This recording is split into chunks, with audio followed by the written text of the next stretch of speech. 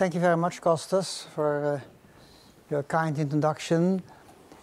Indeed, my excuse from coming back to this place, I like to come here frequently. There are splendid recollections of earlier visits, but today the direct excuse is Pierre Fayet's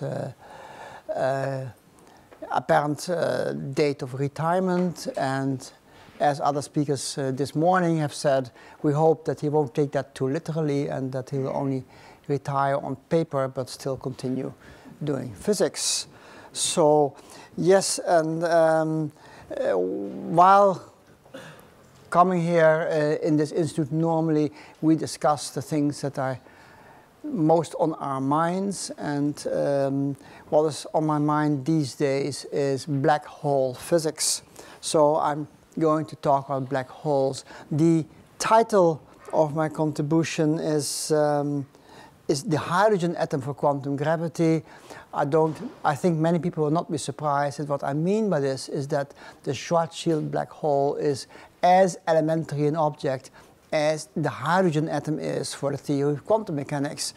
You know, when Schrödinger wrote down his equations, one of the first things people did was try to understand how the hydrogen atom really works, because Niels Bohr had a sort of vague idea about how to make an atomic model out of quantum mechanics, or quantum theory it was then called. But now Schrödinger turned quantum theory into quantum mechanics. So now we had the equations, and now we had the equations, we can again turn to the hydrogen atom and find that those equations can be exactly solved for the hydrogen atom with great precision. And in fact, we teach that to our undergraduate students nowadays, how to do that. We want something similar for quantum gravity. And my claim is we have something similar for quantum gravity. It's called the black hole.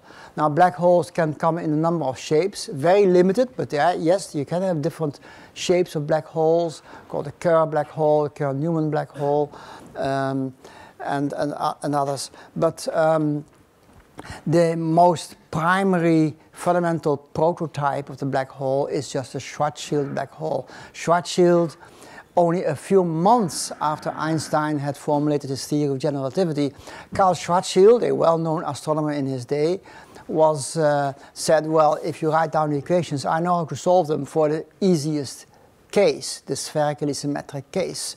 And that became known as a Schwarzschild solution. What Schwarzschild couldn't have known, and unfortunately he died a few months after writing that paper, so he never learned all the commotion that his solution brought about, because it turned out that what he really was describing was the black hole. And this only the details of the black hole only discovered many years later by various other physicists who figured out what the thing really was that he was describing with his equations. So indeed, much later, another gentleman came on the scene called Stephen Hawking. He's on this picture, the figure here. He's standing between Einstein and Newton in an episode of Star Trek, when Hawking was once visiting the studios of, I think, Universal Studios, of where Star Trek movies were made. He said, I want to figure in one of these episodes. So they said, yes, that's a good idea. And so in some time machine or some warp or something or other, Einstein and Newton are being revived and invited to play a game of poker together with another famous physicist, Stephen Hawking. And then one of the characters of Star Trek is setting up this poker game because he wants to play poker to the most famous minds of the universe, and that's these three other people. And well, you can guess who won the poker game, but that's another thing. So my subject today is now what Hawking did to black holes. What he discovered was if you apply the known laws of physics, we understand how, today particularly, we understand quite well how the standard model works. But already in his days, it was reasonable to think that quantum field theory describes a world of subatomic particles. So he just took the quantum theory of the subatomic particles and applied it to black holes. And at first, he was struggling with the problem because something very strange came out. He first wanted to describe empty space. what's the vacuum like near the black hole? And his equations gave conflicting answers. He couldn't really make out the vacuum. He thought, how stupid am I? I cannot even write down empty space. What's happening here? He found out that space-time around a black hole can't be empty. There must be particles there. And he actually, at first he didn't believe his eyes, but then when he worked out the equations further, he found that particles are emitted by a black hole at a constant rate, as if a black hole is actually glowing with a certain temperature. And when he realized this, he realized that his computation was saying something new about black holes, which was not understood before, the fact that black holes emit particles.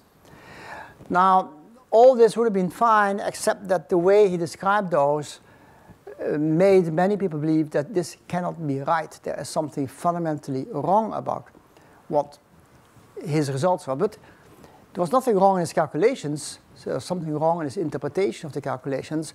Or there's something wrong about quantum field theory. There's something wrong about general relativity.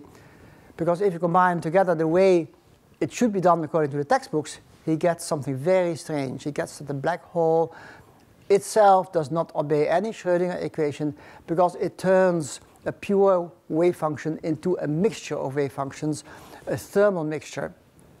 And in particular, in particle physics, my colleagues in particle physics said that cannot be right. And I soon joined them, saying this cannot be right. There is something that has to be modified. And the importance of this is that, yes, we don't understand how the laws of gravity behave when you add quantum mechanics to them. It's called quantum gravity. Yes, we discovered the name of the theory, but we haven't discovered the theory itself yet. So we don't know how to write down the closed equations for quantum gravity. Many people believe that string theory gives the answer. But string theory said something quite different from what Stephen Hawking said. String theory said, yes, there are objects like black holes, but they don't do this crazy thing about turning pure states into mixed states. No, they remain pure as objects. So string theorists agree that somewhere along the line, Hawking does something wrong, but they couldn't put their finger on what he did wrong. And neither could Hawking himself, so Hawking opposed. So this led Lenny Susskind, a particle physicist, to get into a battle with Stephen Hawking. He calls it a black hole war, but I am not so much in favor of calling it a war, because we're all friends with each other. We don't really fight each other as enemies, but we are in dispute. And this was a dispute about whether quantum mechanics survives its behavior of black holes. So if you take a black hole, can you write down a Schrödinger equation for a black hole? If so, that Schrödinger equation would be very similar to the Schrödinger equation for the hydrogen atom. So there should be some similarity. And I'm going to talk about that similarity, which was not found because I think many of my colleagues, in particular in string theory, but also in other branches of physics, also in general relativity, they took an attitude which I don't quite agree with. So anyway, about 30 years ago, I started to write papers about this and devised some algebra. And since then, very little happened. So now I'm very puzzled by this. Why did nobody else do the thing which could have been done 30 years ago? Only just very recently it was done. And what was done was apply the modified laws to a black hole, modify the theory, and I explain how to modify the theory in a way which I think it does agree with modern theory, but you have to think more carefully about how to do it. And then you discover that in a very unusual basis of Hilbert space. Now, quantum mechanics is about Hilbert spaces and about states in Hilbert space. If you use a very special way of characterizing states in Hilbert space, then you discover that the black hole is indeed described by a Schrödinger equation. And you can write down that Schrödinger equation and find out that it is very similar. It has very many things in common with the hydrogen atom. So, but you have to pay a price. Black holes are not the way they are thought that they behave, but there is some modifications you have to bring about in the theory. I now find those modifications very, very natural, and there's nothing very strange about them. But you have to think about it. If you don't, you get a picture of a black hole, so it doesn't make sense logically. And we all know that somehow nature manages to make all laws of nature logical. So this was the first demand. We want to have a consistent theory of black holes. We want everything to fit into place. And the importance of this is that eventually we want to understand everything about quantum gravity, not only black holes, but everything else as well. Well, black holes play a very important role in understanding the gravitational force. So if it doesn't work for black holes, we should better try and start again. So we want a theory that works for black holes, and then we can possibly find out how it works under all other circumstances and how to do quantum gravity properly. So, so there were some very striking conclusions I'll try to explain in this talk, which is that you have to modify the boundary conditions, and I'll explain what it is. So there's some funny thing happening with topology of space and time. And that funny thing has to do with antipodes. If you look at one side of the black hole, you can look at a point opposite to the black hole, and you find there's a relation there that people have missed all the time and now only becomes clear. The other thing is that the black hole has no interior. Normally speaking, people talk about falling into the black hole, and once you pass the horizon, you're inside. Well, you're not inside, but I'll explain that. And this is unlike what is called the classical black hole. With classical, I mean still with general relativity in full swing, but not quantum mechanical. So if you ignore quantum mechanics, the black hole is exactly as Schwarzschild described it. And the way Schwarzschild described, well, Schwarzschild didn't have the time to describe it that way, but the way the solution was later described by other physicists was that there's an interior region and there's an exterior region. The exterior region is like in the ordinary world, describing the universe of particles surrounding a black hole. But there's an interior region as well. If you fall into the black hole, you enter into the interior, into its belly, so to speak. And you'll die there because the black hole will digest you very thoroughly. But this was the classical description. Now, when you try to apply quantum mechanics, something completely different comes out. And I'll try to explain that. So all this could have been derived 30 years ago, but it wasn't. And I don't quite understand why it wasn't. But that, well, I understand why I didn't do it, because I was busy with other things. My understanding is limited. I'm not at all as smart as Kostas likes to portray me, but I also have my shortcomings, so I couldn't derive it myself. But I thought there are thousands of other physicists, someone could have found it, but no. And so the arguments are quite simple, and I'll try to explain them here. So what Stephen Hawking did was that he described the region near the horizon of a black hole. The horizon is a mathematical sphere you draw around it that has a property that once you pass it, you can't go back. You go over the horizon, so to speak, and you are lost for eternity, at least according to classical physics. Now, when you come close to the horizon, you discover that for a local observer, it looks like something else. It looks like a point in space, but that's because I suppressed two coordinates, two transverse coordinates. A point on the horizon is characterized by two angles, like a point on the planet Earth is also characterized by two angles. So those two angles are suppressed for a moment, and then there's just a single point here. But as time goes on for a distant observer, the equal timelines are these lines all around here. But a point that stays at constant distance from the horizon is describing a hyperbola. To make that hyperbola, you need an acceleration, and that's the gravitational force, actually. So if you undo that, then a freely falling observer just follow a straight line in this plot. But this looks like a singular point. That singular point is where Schwarzschild himself thought there was a singularity. But it's not a singularity. It's about as singular as a North Pole of planet Earth. So imagine a polar bear walking on the North Pole. That polar bear couldn't care at all whether there's a singularity in our coordinate frame. He would just walk right through it and not even notice anything about a singularity. So for the polar bear, the North Pole is just ordinary flat landscape.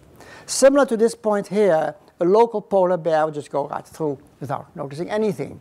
And that is what made Hawking derive the property of the vacuum space here, that he thought this was vacuum space, but it isn't. If you translate what a distant observer would see, the distant observer will see particles. And that was his derivation. So But he also decided on something else, that he produces a mixed state. Now, this is the one important equation that I hope the physicists in the room at least will understand, that the mixed state is a so-called entangled state. It is the so-called Hartle-Hawking state. And the Hartle-Hawking state says that there's two regions in the black hole. Region 1 is the outside universe. Region 2 is something, we don't know what it is, something inside the black hole. And in both region 1 and region 2 you can have particles with energies E and other quantum numbers N. And then Hartle and Hawking derived, or Hawking himself derived, that the shape of the wave function is this.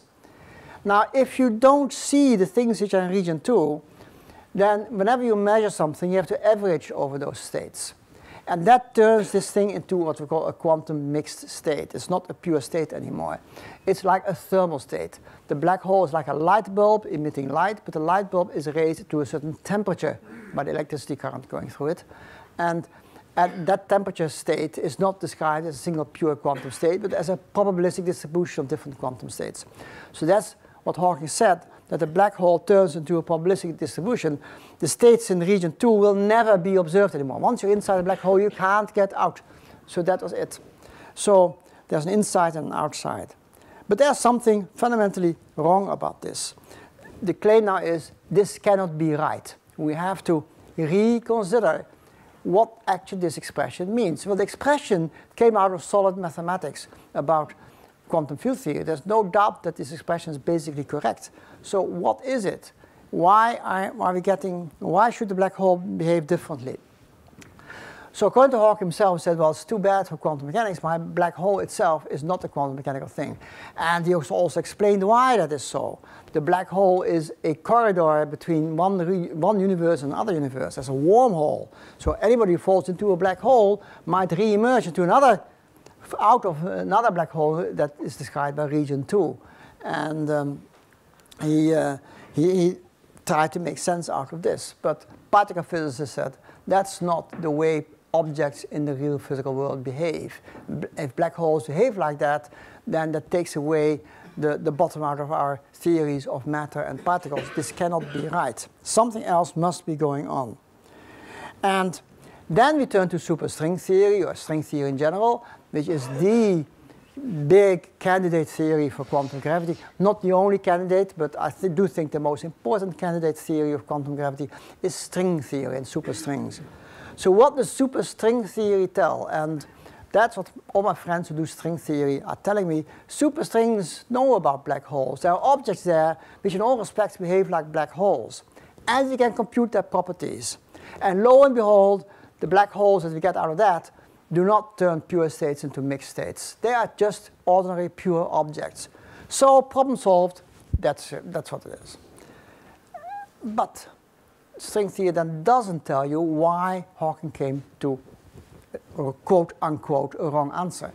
And so what does that string black hole have to do with quantum fluctuations near the horizon? What is a horizon in a string?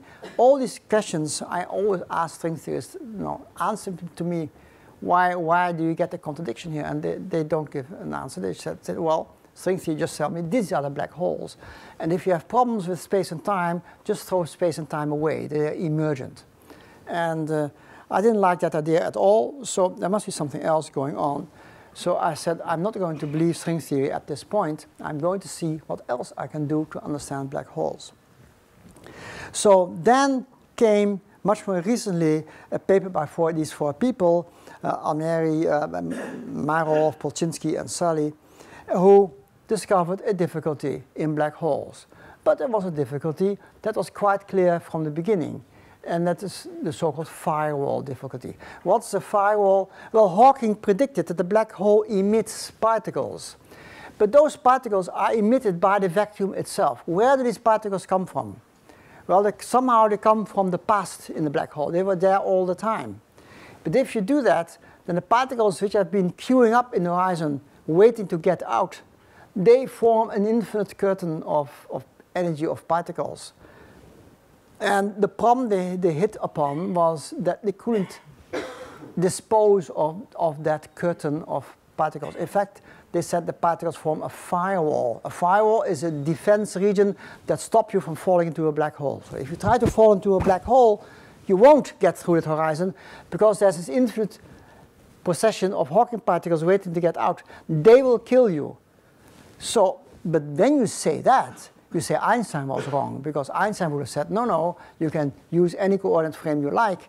Your local coordinate frame will not show you where the horizon actually is, so certainly there will not be any firewall. So there was a big fight going on. Is there or is there not a firewall? And again, the verdict is that the theory itself that we have today doesn't answer this question properly.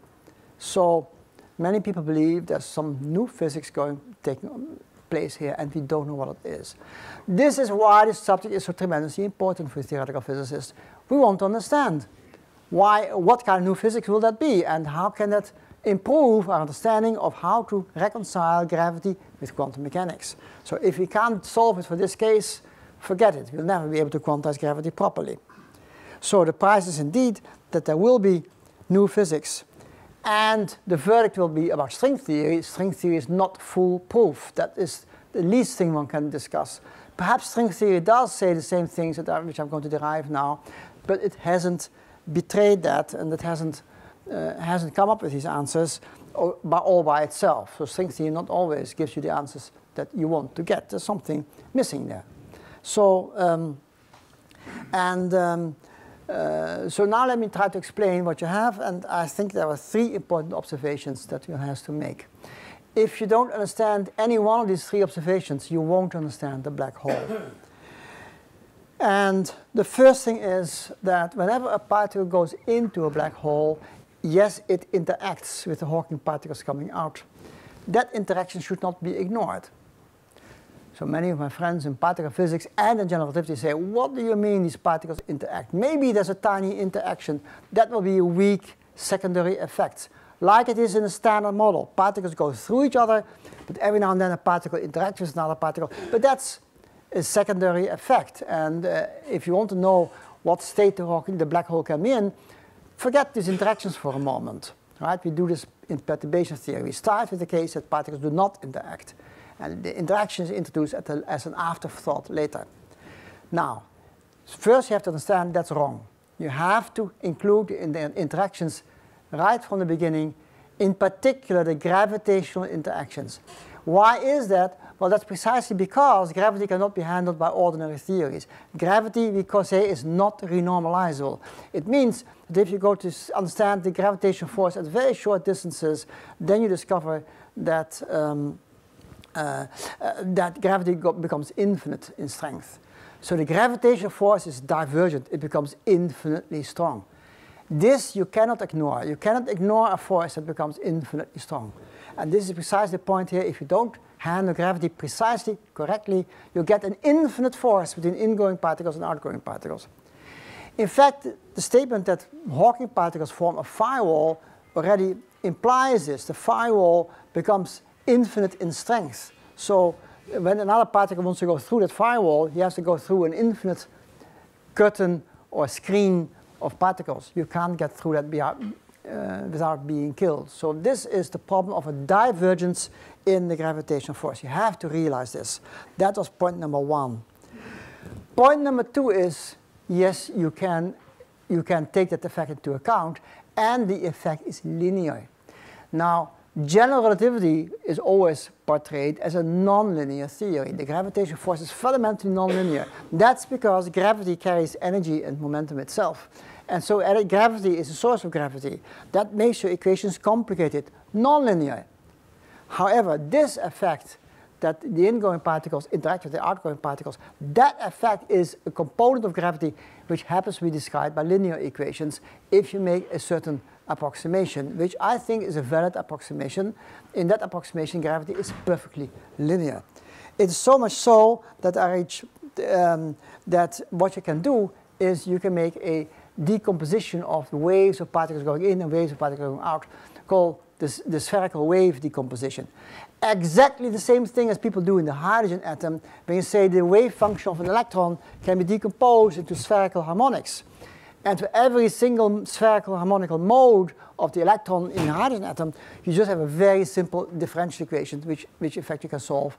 And you can look up in the math books if you can't solve it, but it's very easy. So the same thing happens for the black hole. By expanding the black hole into spherical harmonics, everything becomes very easy. And you can see what happens. And what you see is something very, very strange. You see that the thing makes no sense unless you assume something that wasn't realized before, which is a relation between a point on the black hole and the opposite point. You have to assume something there which is out of the ordinary, but the more now I've been confronted with this situation, the more I like it. This is the way it should be. And that actually, as I'll explain right now, it will turn Hawking's argument into something else. And that something else is that pure states will go into pure states. There will not be any mixture of quantum states anymore. But I'll explain why that is so. So if you don't understand any three of these points, you don't understand the black hole. And my complaint is that in most other publications about black holes, these 3 points are not even mentioned. So that's why I don't understand why, well, in particular in string theory, it's not mentioned any of these points. And so I believe that string theory has missed something about black holes. So let me try to explain now what the procedure is. You first have to understand how ingoing particles interact with outgoing particles. And actually this interaction is rather simple to describe. It's very elementary. What happens with the ingoing particle, that if an outgoing particle comes along, it's being dragged along a little bit. That dragging effect is well known in general relativity. When you look at photons which come at very short distance from the sun, you look at stars behind the sun. As you know from the Eddington experiment, the stars are being shifted a little bit. That's general relativity causing light to bend.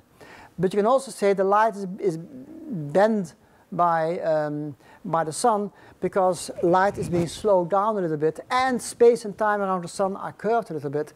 And these two effects cause the photon which goes by the sun to be slowed down a little bit. So when you look at the star at the other side of the sun, you have to screen off the light of the sun, of course. So the ideal cases would be to look at this when there's a solar eclipse. So then you don't see the sun itself, but you see the stars behind the sun. That light is being slowed down a little bit. You see this, the light of a star is a very small fraction of a second later than you would see them otherwise.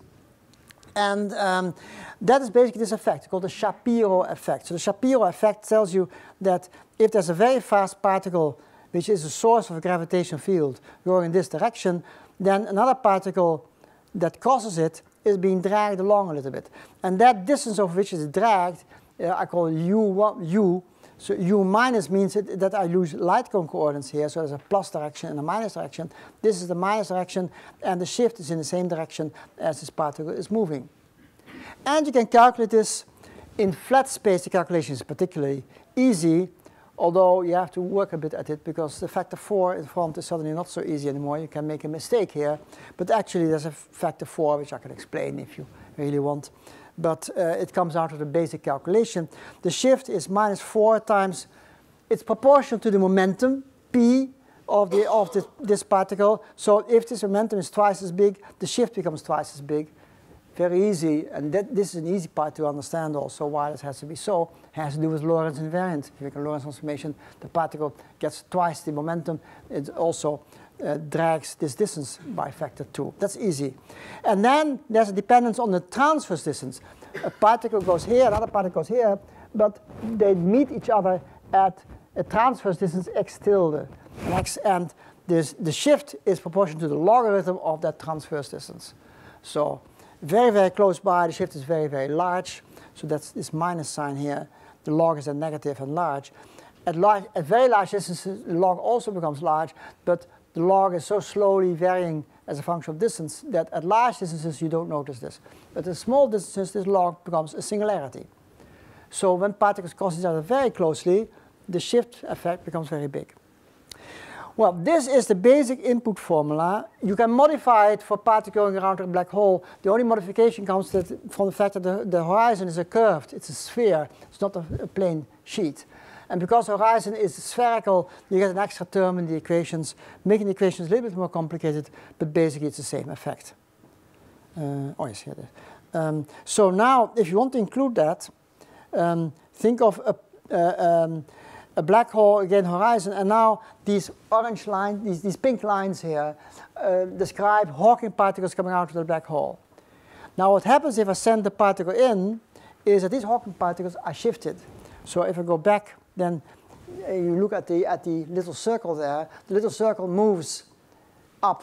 It's being dragged along by the ingoing particle. Now if you wait a minute for the outside observer waits a minute, then the ingoing thing is being Lorentz transformed. So the ingoing thing will be closer to the horizon, and the shift will be bigger.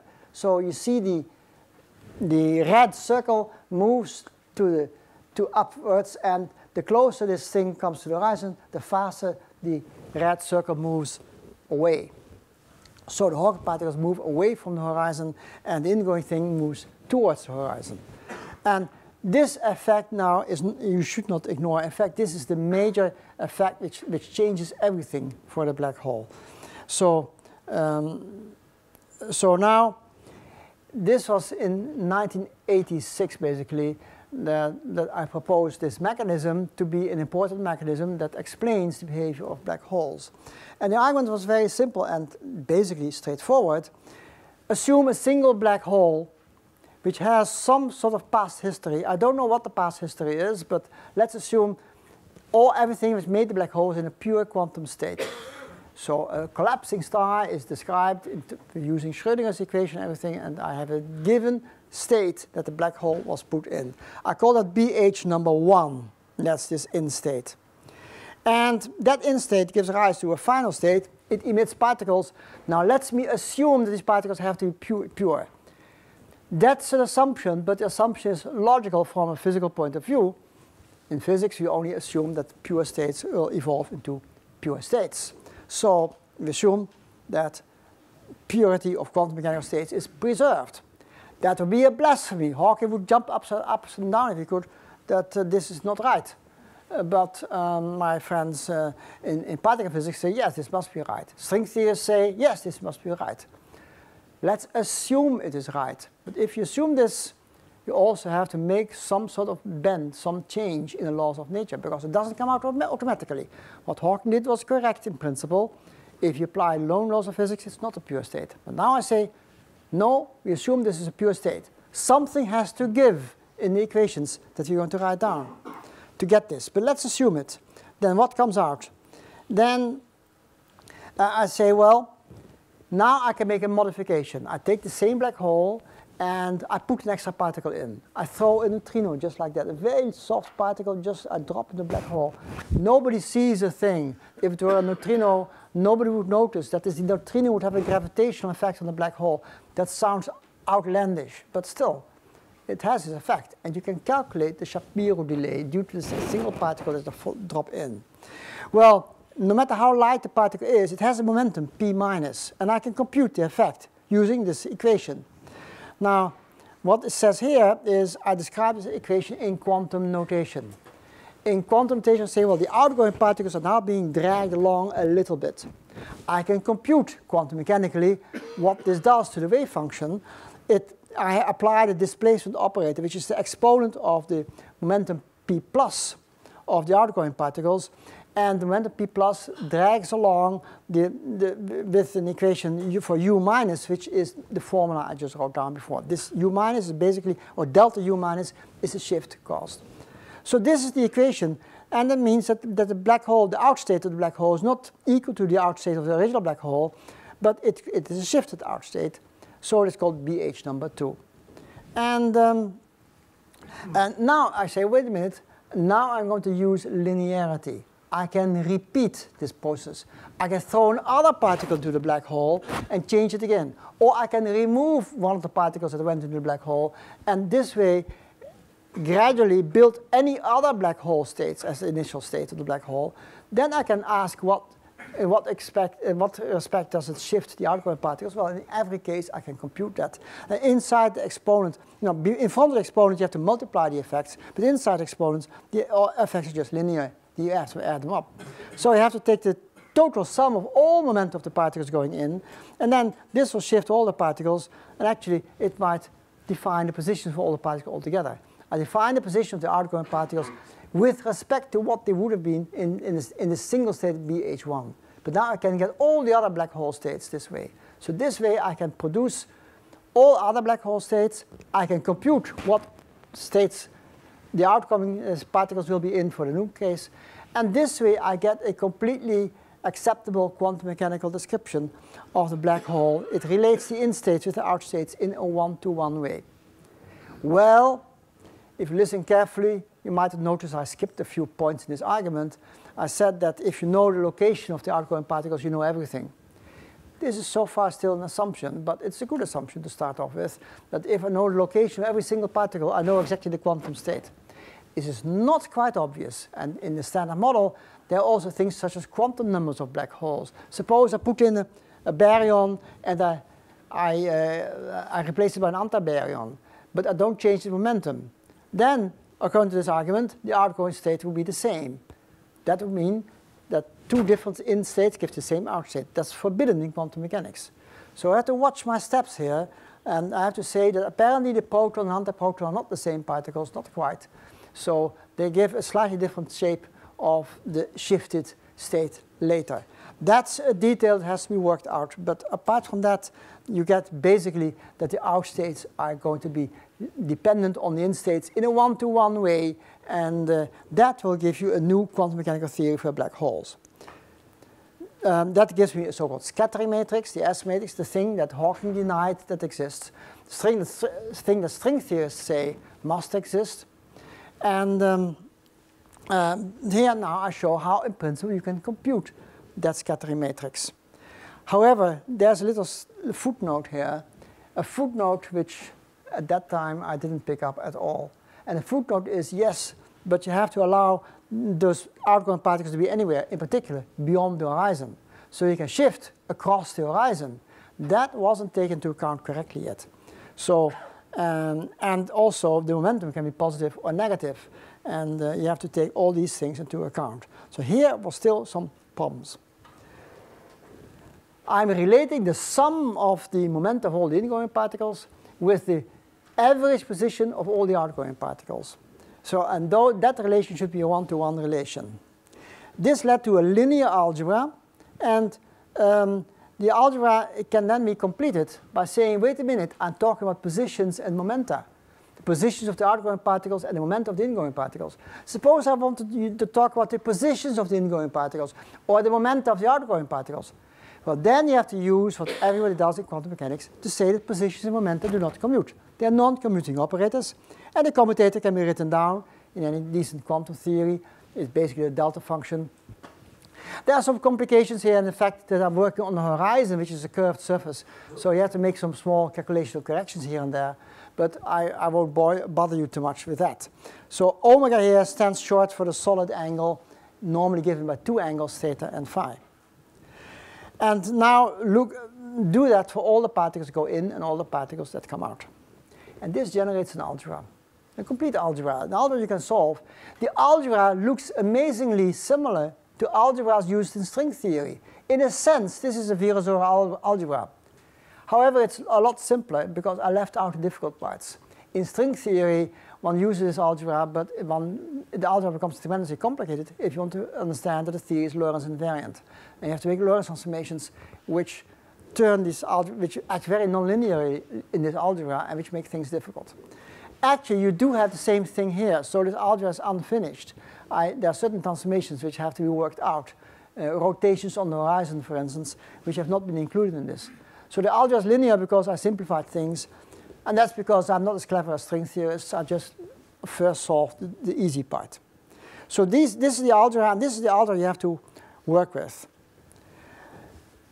That was in the 1980s that we did all this. And oh yes, we have to say that the black hole itself is a representation of this algebra. That's the claim, the words usually you work with in physics.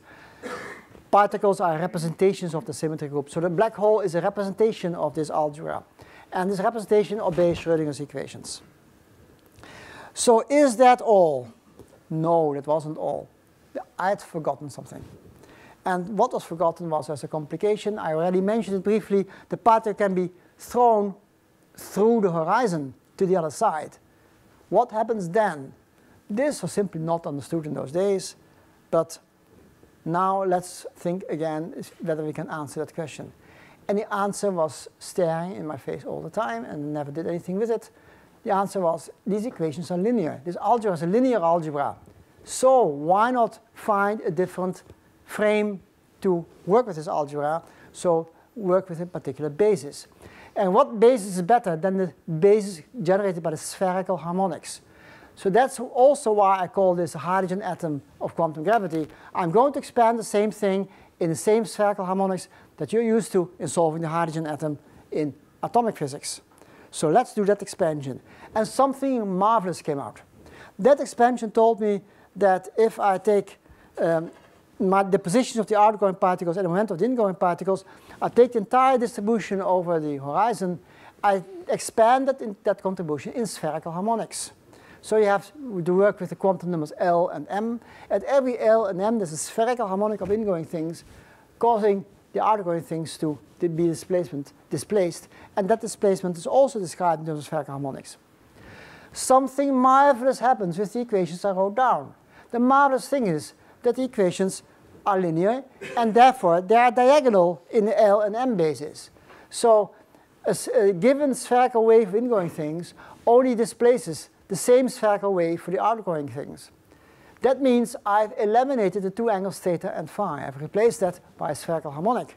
And then I have to work at one L and one M and do the entire calculation. The thing there is that what used to be complicated looking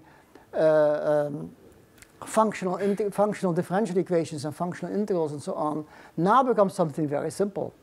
Just like the Schroedinger equation, which is a complicated four-dimensional differential equation for the hydrogen atom, it becomes very easy if you expand the wave function of the hydrogen atom in terms of spherical harmonics, which is always what we do. We write down the L and the M of an electron cloud on the hydrogen atom. So we do the same thing here.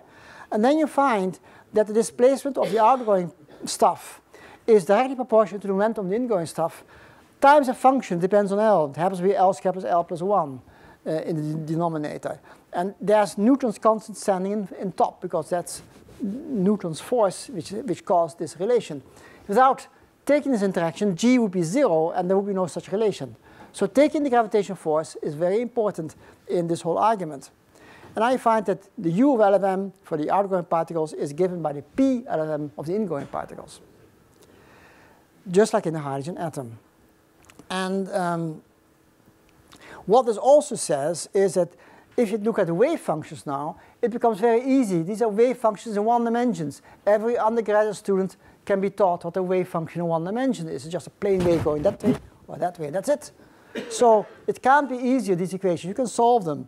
In fact, the fact that the positions of the outgoing particles are controlled by the momentum of the ingoing particles means that the wave function of the outgoing particles is the Fourier transform of the wave function of the ingoing particles.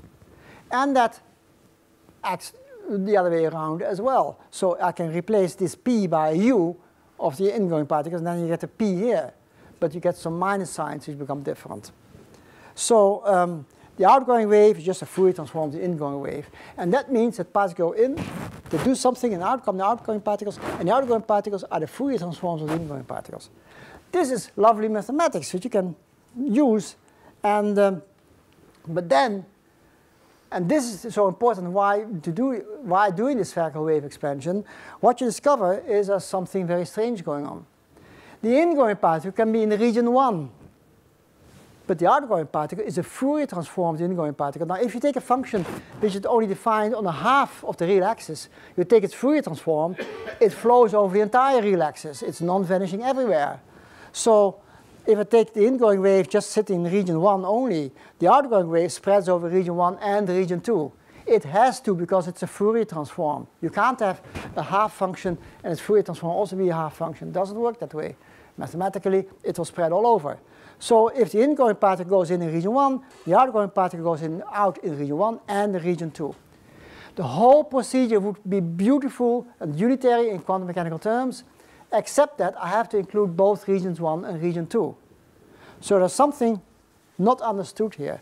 This is a so-called Penrose diagram. Now, I don't know how many of you know what a Penrose diagram is. It is an abstract way of describing space and time surrounding a black hole.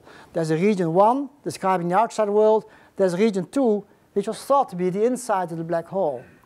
But if you look at the Penrose diagram, the inside of the black hole looks very much like its outside. It's just a mirror image. So this is another black hole somewhere else in the universe. That's what Hawking thought. That can't be, because these two parts now are seen, according to these equations, to talk to each other. If you send a particle in 1, outgoing particles will spread over 1 and 2. That came out of the equations, and I have it quantified now. I have the exact equations, so you can't fool around with them. So something must be such that this region 2 must refer somehow to the same black hole. So some people thought, well, maybe it is the same black hole, so region 1 and 2 describe the same thing. You have to fold the whole thing over. But if you do that, you get a singularity at this point. That can't be right either. That's again against general relativity. Something terrible is going wrong here. Well, it turned out to be not so wrong after all. You have to, okay, yeah, this is what I'm said about displacement. So all the outgoing particles being displaced. So here's a particle which is being displaced to the other side. And when I did the calculation, I made a mistake. Instead of having the particle continue this way, in my equation I didn't realize the particle was moving in this direction. So this blue line goes here, it shifts, and then it gets out here. Well, I made the mistake for a good reason. If you make that mistake, the computation comes out beautifully.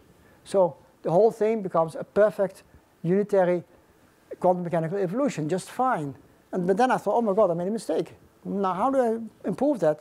Well, let's change the rule. Let's say this mistake was actually correct. And then it works. But saying that the mistake was correct, you modify a little bit the laws of nature. And so there was something very strange going on. So again, in the 1920s, spherical wave expansion showed you how to understand the quantum mechanics of the hydrogen atom. Now we see that partial wave equations also make you understand how black holes behave. And there's some subtle differences here, that the partial waves I use in a black hole are not the wave functions of the particles, they are the momentum distributions of the particles. So there are some subtle difference between the hydrogen atom and the black hole, sufficiently subtle to say these are two different things. I handle them physically different, but mathematically it's very similar. Actually, the strange way in which region 1 and region 2 are hanging together in this Penrose diagram is called the Einstein-Rosen bridge. It seems to be a bridge that connects two different regions of the universe. That's what Hawking all the time thought. But now, this bridge should somehow connect the black hole with itself. How can you do that? Well, the only way to make it work consistently is to say that the bridge brings you from one side of the black hole to the opposite side. So this is called the antipodal identification. And what is nice about this is that's exactly one solution. You get exactly prescribed how to do this, and there's only one solution: to have a mapping of one side of the black hole to the other side of the black hole, such that if you do it twice, you get back to the same point again. There's only one solution, which is the parity transformation. You replace the point with antipode. And these 2 points should be identified. In this way, you generate no singularity at the origin. For black holes, that works. For ordinary flat space, you can't do that. You would generate a singularity. So in ordinary space, you can't say 2 opposite points are identified. You run into problems with laws of nature. But for the black hole, you can do it without running into any problems locally. So there's no difficulty in assuming that. Region 2, therefore, describes the points on the horizon that are the antipodal points of region 1. Now, this works. And in fact, the Schroedinger equation you then get on a black hole is very simple. It is basically that the Hamiltonian is position times momentum. Position of the ingoing particle times momentum of the ingoing particles, or position of the outgoing particles times momentum of the outgoing particles. That is in physics well known as a dilaton operator, the dilatation operator, which expands things to and from the horizon. That's exactly. But now there's something else, which is the outgoing particles are related to the ingoing particles. And this gave me an expression for the scattering matrix. The expression is beautifully unitary, but only if you combine region 1 with region 2. So you have a 2 by 2 matrix, which as a 2 by 2 matrix is unitary, but it's not unitary if you leave out the off-diagonal terms. Region 1 talks to region 2, and vice versa. So the black hole has 2 antipodal points which talk to each other. And that makes this thing something very special. And so what does it mean? Well, you can think of a black hole as a sphere. So now I'm going to give the physical explanation or physical interpretation of what I'm doing. Normally, a black hole consists of an outside world, an inside world, and you believe that the horizon is a sphere, and if you fall into the black hole, you enter to its inside, into its belly, and you're being eaten. And when you're eaten, you can't give away the secrets of your wave function anymore because you're being eaten up. That was the standard picture, but now it's something else. If you enter into the black hole, and here I have the arrow saying, I'm entering the black hole from that direction, you're not being eaten, you emerge immediately at the other side. So the inside of the black hole is totally empty. There's nothing there. You go in, you re-emerge at the other side. Now, at first sight, when you see this, you would say this is completely wrong. This can't be right because you would go locally faster than light or something like that. But that's not true because if you go in, you're first being tremendously slowed down when you enter the horizon. Actually, you come out beyond time equals infinity at the other side. So actually, it takes you a long time to cross the black hole that way. The only way in which you can cross the black hole in finite time is do the quantum gravity thing, that you turn the ingoing wave into a Fourier transform to get out at the other side. But the Fourier transform comes out at both sides of the black hole. And, but mathematically, you can write down such spaces rather easily and find their marvelous properties. And now, I enter the subject of the firewalls. The firewall is nowadays portrayed in the literature as a mystery. People don't understand what a firewall is. How these Hawking particles accumulate against the horizon, which kill everything that wants to go through the horizon. There's something wrong about that. Well, the answer is basically given here, and that is that now we say that ingoing particles are related to the outgoing particles. If a particle goes into the black hole, it comes closer and closer to the horizon with a momentum that increases indefinitely. But the outgoing particles then come out with a wave function that gets out of the black hole with momentum decreasing exponentially and position increasing exponentially. So you interchange momentum and position. That's what interchange is in with out. And so we have outgoing particles, and the closer the ingoing particles goes into the black hole, making a nuisance of itself, making a firewall, the outgoing particle leaves the black hole. And here comes the important observation. The outgoing wave function is a quantum clone, it seems, of the wave function being in. Quantum cloning is forbidden according to well-known laws of quantum mechanics. You get impossibilities when particles are entangled, so you can't have quantum clones. Well, here you can, and the reason is that the ingoing particle cannot be seen anymore by the outside observer. Once the particle went through the horizon, it's lost. So don't worry, nobody can see that you're quantum cloning. In fact, you're reproducing the wave function in terms of the outgoing particle where it originally went in. So this is the one version of quantum cloning that is allowed. Except you shouldn't describe the thing twice. You shouldn't have both the ingoing particle and the outgoing particle. Then you're over-counting. The situation is very similar to what you have if you look in the mirror. You have a box with a mirroring wall, and you have a particle sitting here. And when you describe the quantum mechanics, you also see the particle in the mirror image of the particle. Well, you should not describe the wave function of this particle and the wave function of the mirror image. No, there's only one wave function, and the mirror image is a quantum clone of that, but that should be thrown away. That mirror image is not real, it's just virtual. It's in your image, but it's not really physical. So now the claim is that the firewall is the mirror image of particles outside the black hole. The closer an ingoing particle attaches to the horizon, the further the outgoing particle is away from the black hole. Which of the two do you see? You don't see the ingoing particle. It's too close to the horizon. You can't get there to measure it. But you do see the particle outside. So now the rule is just only focus on the particles outside. Don't include the quantum clone that sits on this horizon. Remove it. It's not physical. And this is the procedure that I think resolves the firewall paradox, as people tend to call it. If the firewall can be removed this way, the only thing that is valid is the wave function of the particle outside the black hole. So it does away with the firewalls, and in a very similar way, it also does away with matter that formed the black hole, because the firewalls are a problem for the future horizon, but matter which formed the black hole by implosion sits on the past horizon. But by time reversal, the same argument holds there. So now you can see you get a beautiful description of black hole, which is symmetric on the time reversal, which all the picture wasn't. And now this basically solves the problem. But the expense is, yes, you do require new physics. This identification of the antipode is something that wasn't put in. We had to put it in by hand, so to speak. But it was the only solution that works. Everything else would make the black hole violate basic concepts of physics, like non-locality. It would communicate with other black holes in a way that is illegal according to normal physics. So this is the only legal way to make the black hole behave. And this would be the legal way to proceed to try to do quantum gravity.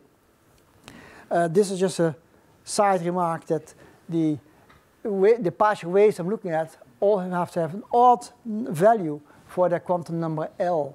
And the even values are forbidden. That's because when I look at the spherical harmonic functions, I need, if I go to the antipodes, the sign should switch. But then I may only use spherical harmonic function YLM, which has the property that if I go to the antipode, I should pick up a minus sign. And that's what all the spherical harmonics do if L is odd. So I should only use the odd spherical harmonics. This also gives rise to heated discussions. People don't believe that because they thought that L equals 0 is the easiest thing you can consider. But L equals 0 is excluded because it's even. I can only allow for odd black holes. So the question is, what are the implications for the nature of space-time? Much of this is still mystery. So this is only a beginning step. And I believe is that once people accept this first step, they might be able to apply it to the rest of quantum gravity and see where it brings us. We don't know. But I see that some fundamental principles have to be formulated differently, and then you can understand how black holes behave. But right now, what I see is a black hole can be described as simply as a hydrogen atom. I haven't mentioned some of the complications in this argument. It's not exactly as easy as I portrayed it now. There are some problems with very large spherical harmonics at very large values of L. You have to remove or only keep low values of L, but don't take L so large that things start to move in sideways directions. Then you are in a problem. This part of the theory has not yet been solved. So there's still many, many things to be done. Much more has to be done, which is the last line of my talk. So I reached this curly line, which means that I've come to the end of my talk. Again, I want to congratulate Pierre and hope that he still has a very fruitful life as being retired. So I'd like to thank you very much.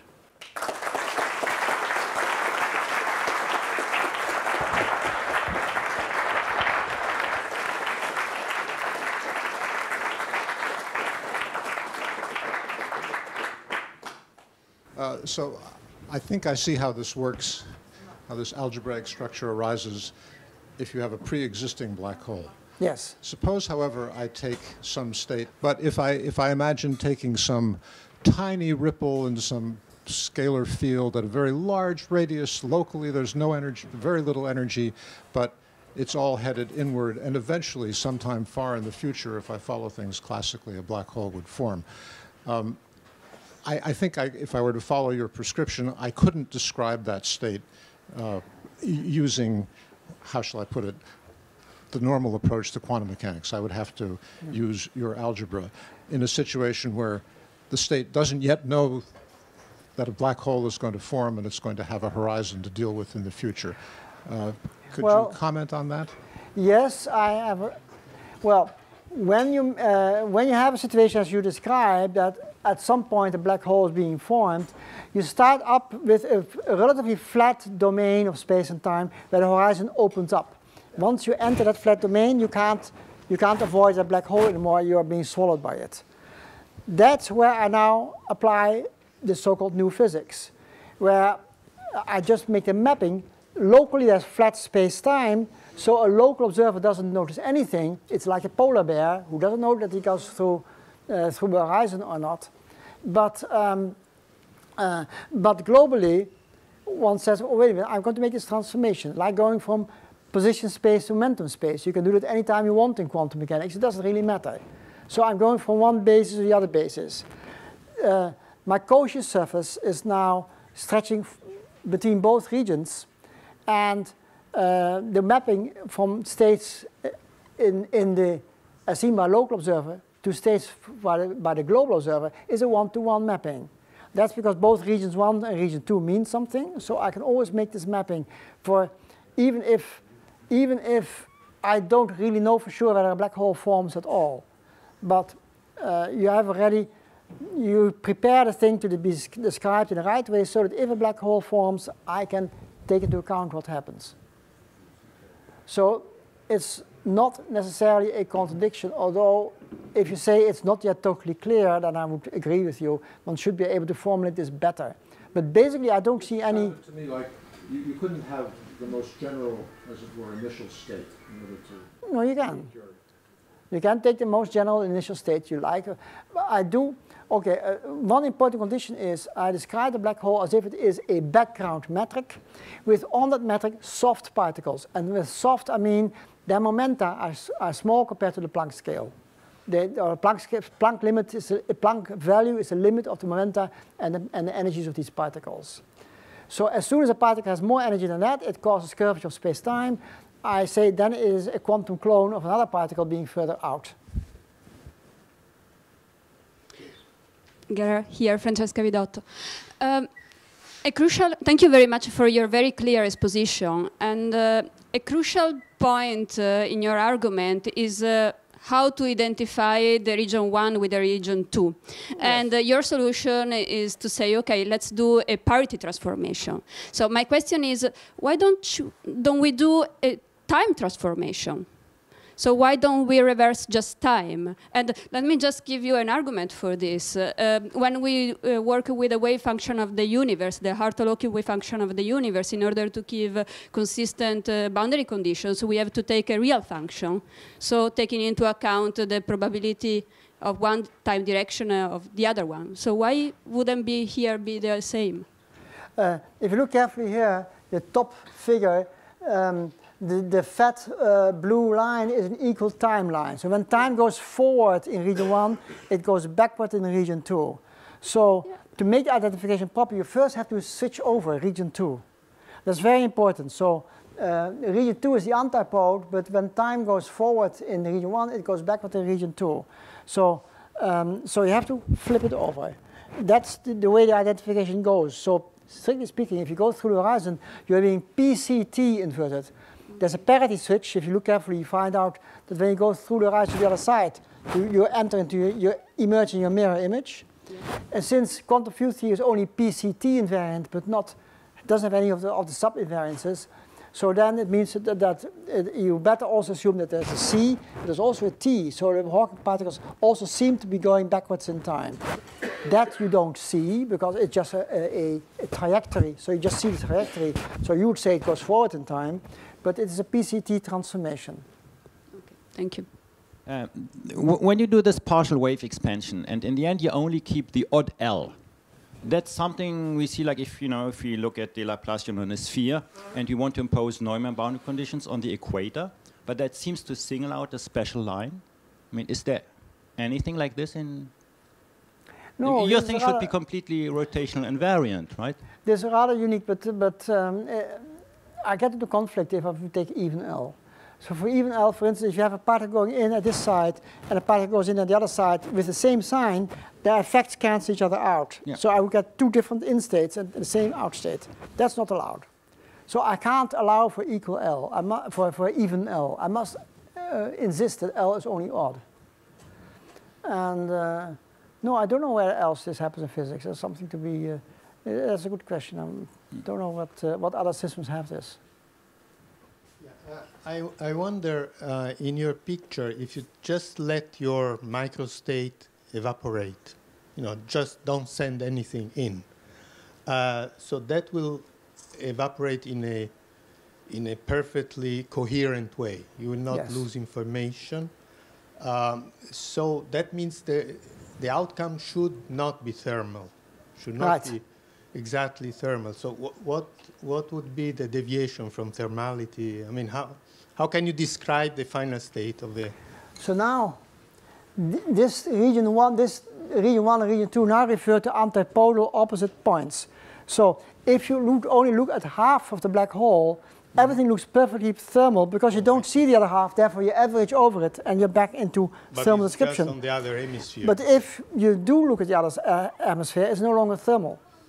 So, for instance, if you have, imagine that the temperature has become 100 MeV. 100 MeV, so that a proton would nearly never come out. With probability e to the minus 9, it gives you a proton. So it's very improbable, but e to the minus 9 is not such a small number. So every now and then a proton comes out in region 1. Then immediately another proton or antiproton comes out in region 2. Not further suppressed by another factor e to the minus 9, but by a factor 1. So now you see that there's a complete entanglement between the point which Hawking particles coming out here and Hawking particles coming out at the other side. So, so that's not thermal, because if it were thermal, there would be another factor e to the minus 9 for the other proton, but there isn't, according to this theory. So I'm saying this is where it stops being thermal. But as long as you only look at one half of the black hole, everything seems to be perfectly thermal. Otherwise, if you look at both sides, the final state will depend on the microstate. Yes. Yeah, definitely. And the other question is, what happens to the singularity if you erase the interior? There is no singularity anymore. There is a singularity. Singularity becomes more complicated, but that's where R goes to 0. Yeah, I know. In Schwarzschild. So at R equals 0, the antipodal identification generates another conical set of singularity. But R equals 0 was singular anyway for the Schwarzschild black hole. So having this on top of it doesn't change much. From that. Okay. It's a very naive question, but I don't understand why you consider a black hole as a pure quantum state. Let me say that. We know many black holes in the universe. Now, it's not a strange thing, and they are formed by matter which coalesces, and this matter is not in a pure quantum state. So if you say that the black hole is a quantum state, then you have evolved from a non-quantum state to a quantum state, which is the opposite of the problem. So I'm a little bit confused. What happens to the entropy of the original particles that coalesce into a black hole if you say that the black hole is in a pure state? But even if the original black hole originates from states in a thermal state, what you really mean is that you don't know the initial state with sufficient accuracy. You don't. There's a whole spectrum of pure states that all have a probability. You know how to describe mixed states. You say it has a pure state, but has certain probability of being in this state or that state or that state. Now, the fact that you introduce probabilities there comes because you don't know which of these states is really describing the right thing. Just when I describe a bucket of water, I don't know where all the atoms are, and I don't know what their momentum and so on is. I can't describe a bucket of water in a single pure state. The best I can do is write down all the pure states that exist, for which you need a very smart notation, of course, because there are very many of them. And then you write down a probability of all these states to be realized. It doesn't mean that nature chose that state. It just means that we chose that state because we don't know any better about the bucket of water. But if you would know, if you would have perfect information, you could describe the bucket of water in terms of a pure state. Of course, the question then is, what is its entropy? Well, entropy is a kind of measure of non-information that you have about the system. So if you have infinite information, the entropy in a formal sense becomes 0. But you also know that that's not really what happens in the real world. Even a bucket of water, it can still freeze over or evaporate as water does, even if it were in a pure state. But it's too complicated to describe under all of the circumstances. So, so I want to describe the initial state as a pure state, but if you describe the initial state as a pure state, the final state should be pure as well. But in practice, of course, you're quite right. You describe the initial state only as a mixture, then the outcoming state will also be in a mixture. And it will look much more like thermal, but not exactly. And I still think that there will be this strange, what's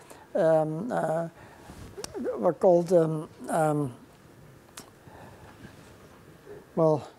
entanglement between the in and outgoing particles. So that entanglement will, if all is well, not go away completely. So when you allow the black hole to evaporate, you'll still see the entanglement between the Hawking particles on one side and the other side.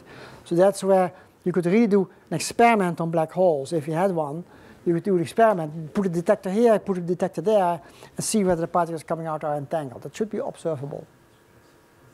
Okay, one last question, maybe. Could we do the twin paradox here? In other words, if I understand you correctly, I have a twin pair.